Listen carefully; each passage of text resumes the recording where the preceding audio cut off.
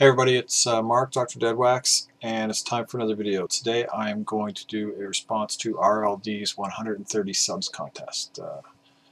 RLD, Richard Lee drums. Richard, first off, my heart goes out to you, okay? Now, Richard's an amazing contributor to the VC. I think he has some good opinions. He has highly varied and eclectic taste in music. He likes everything from free jazz to heavy metal. He used to walk his dog with Barry Altshuler. It's kind of cool. I think that's true. Did I just make that up? He's got a great channel. He puts a lot of thought into his contributions in the VC, and I really like that. And he always has interesting things to say, and he's pretty giving of himself in his videos. So it's always a good watch. He's done a few of my like my monthly contest kind of things. He's done a few responses to those, and they've been outstanding. So I'm here to do one for you, Richard. So you had two things. Soundtracks that are like compilations of like singles and stuff like that. And this is hard for me because honestly, I never listen to soundtracks. There's one soundtrack I want that was I think I asked every record store I went into for like 10 years if they had it. I wanted the soundtrack to The Keep. It was by Tangerine Dream. It was this really cool kind of horror film about Nazis who take over a keep and get killed and terrified. It was great. I mean, you know, we all love a dead Nazi. And Tangerine Dream did the soundtrack to it, but they never released it. Apparently now it's available as a CD, but I don't know. So I have a bunch of soundtracks here that I dug through the inbox to find because, see, there's something. Soundtracks are a typical example of something I keep because they're interesting, but when I go to the inbox, I never take a soundtrack out. So, so here's some that are in the inbox, and some of them I'm not sure if they qualify. This is one I would take out. Les Liaisons Dangereuses. Whatever.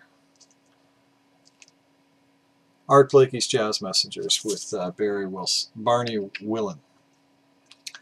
I'm not sure if this is I don't think these are songs written for the movie, but anyways, it's a French movie, Dangerous Liaisons.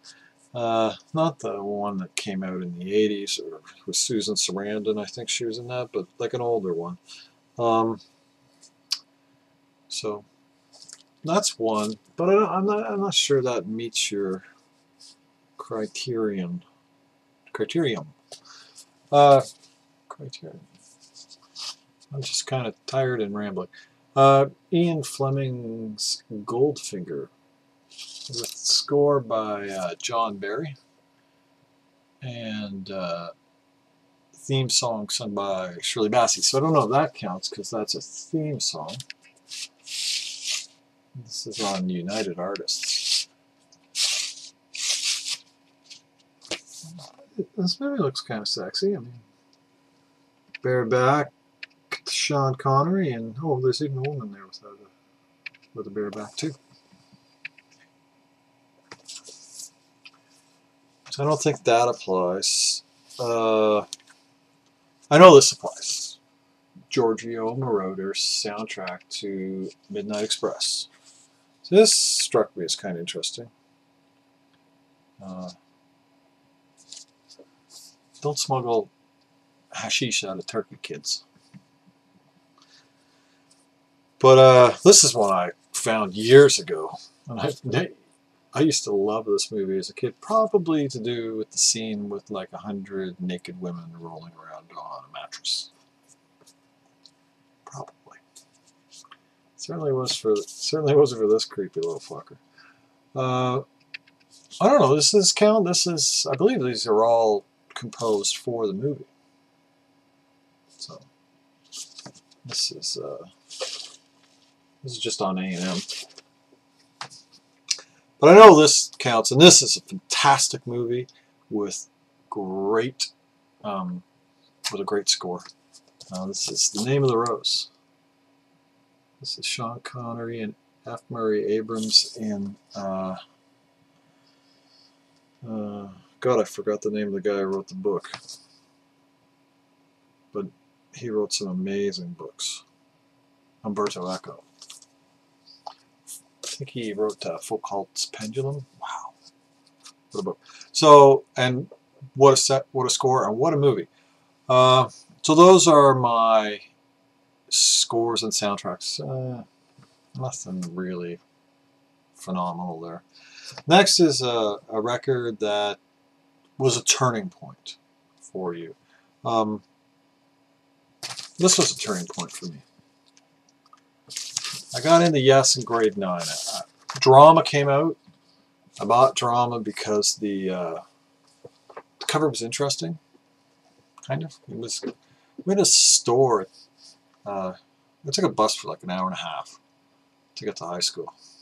When you lived in Toronto, and well, I lived in Scarborough, and you went to Catholic school for high school, you basically spent your entire life on a bus, or more precisely, standing on street corners in the middle of winter in Scarborough in a uniform, waiting for a bus because I had to transfer 3 times to get to school. But one of the, just outside of my school, there was a place that sold records and had pinball machines. It was like crack to me. I could not go in there. It closed after the first years of high school, after grade 9, but I was in there every day. I would hemorrhage money on either vinyl or pinball. Eventually I gave up. It was, the first thing I ever gave up in life was playing video games in arcades, because I'm a chronic addict.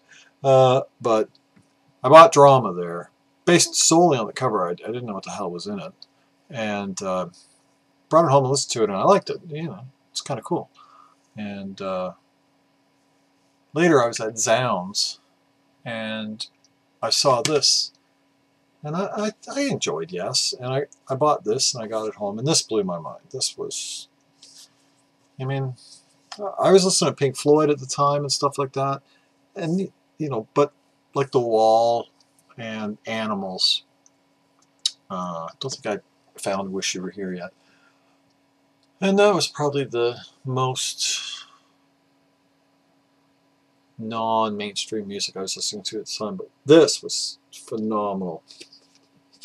3 songs, one of them a whole side long, like, and highly interesting, and another one that's close to the edge, this whole side. Another one like a very emotional song about a man for his wife and You and I, and then just an amazing stonking fucking rock song, Siberian Katru. I mean, I think that song's close to early metal. That song is so driving. Anyway, so this album really kind of opened my eyes to like that there was more than just the music that was on the radio. And it kind of started me on that journey. I mean, a massive Yes fan, you know, all through high school and stuff like that. I was totally into them. Still like them a lot. Still, you know, nothing will ever sound as good as this record did in grade 9 on a crappy Lloyd stereo with a ceramic needle. I mean, I will forever be chasing the dragon, the audiophile dragon, to recreate the sound of that piece of shit, because that music at that time was so mind expanding. You know, I recently bought a Japanese second pressing of that, at a show. Paid far too much of it apparently, but that's another point. Anyway, so that's the record that kind of changed.